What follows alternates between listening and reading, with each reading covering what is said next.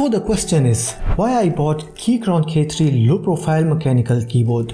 How I bought it at only 45 USDs when it's officially available at $94 on Keychron K3 website? And do I recommend this keyboard to you? To be honest, I don't really know as it is sealed yet. But let's open this keyboard together and see if it's worth buying or just a total waste of money. But before opening the keyboard, let's talk about the features first.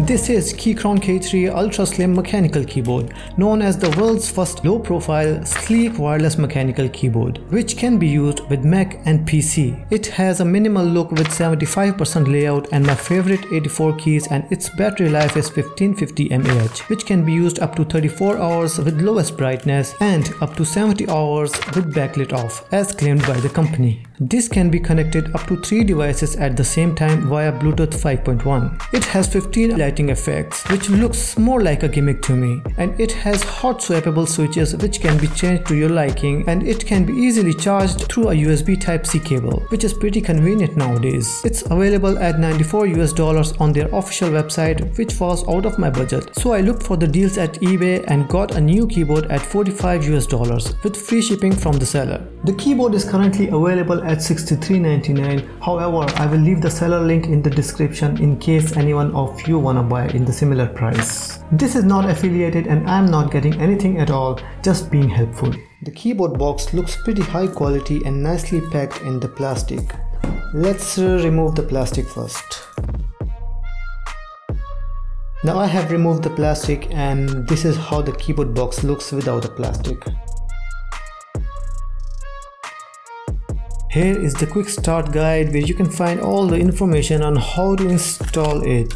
There comes the actual keyboard. It feels like less than a kg in weight, unlike the heavy conventional mechanical keyboards. The cable is Type A to Type C, which is long enough and pretty convenient to charge the keyboard directly with Mac or PC. There we go with extra caps which can be used for the Windows users because the default keys on the keyboard are for the Mac users, I believe. This is the keycap puller and switch puller. Looks pretty decent and can be used to change the caps or switches. The last one is detailed manual guide, which is mostly boring and useless. That's all in the box. Let's try out the keyboard. This looks pretty decent in the plastic dust cover included. I might be using this every day to keep the dust off of the keyboard. Let's take the dust off and look at the keyboard.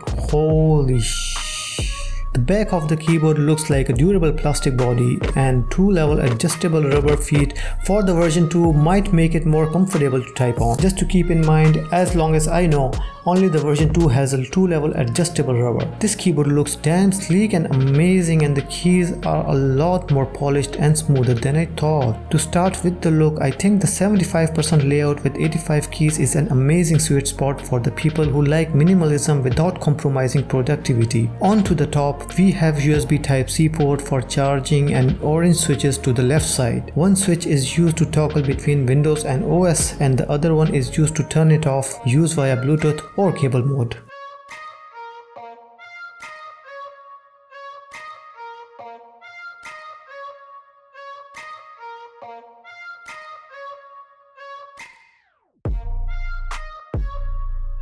So, do I recommend this keyboard?